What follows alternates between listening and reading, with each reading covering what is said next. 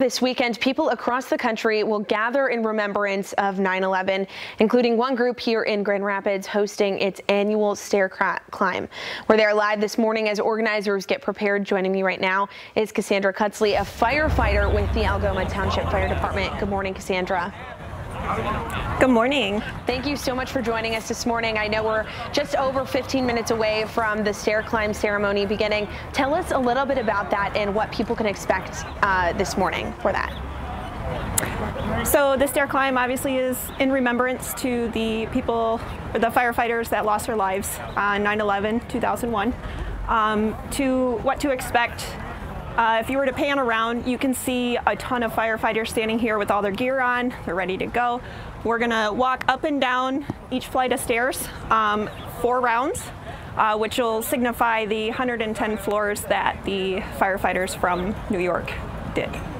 Now I see you already have your gear on. Tell us as a first responder what it means to participate in an event like this. It's like, I don't even know how to explain it.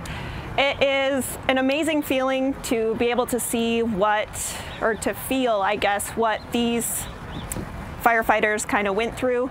To just, not necessarily feel it, I guess, but to signify what they felt. It's as close as we can get to it without actually being in that situation. It's just, firefighting is a brotherhood.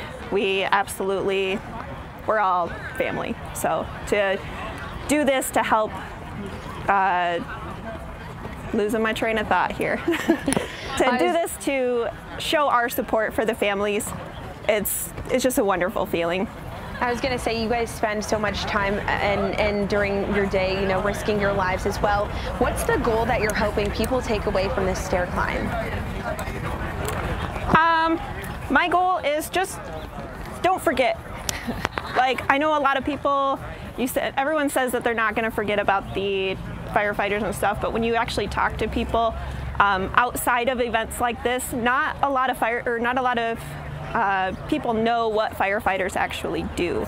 So I guess biggest thing to take from this is we, as you can see, are a family. We all stick together regardless of the situation or the outcome. So just, yeah.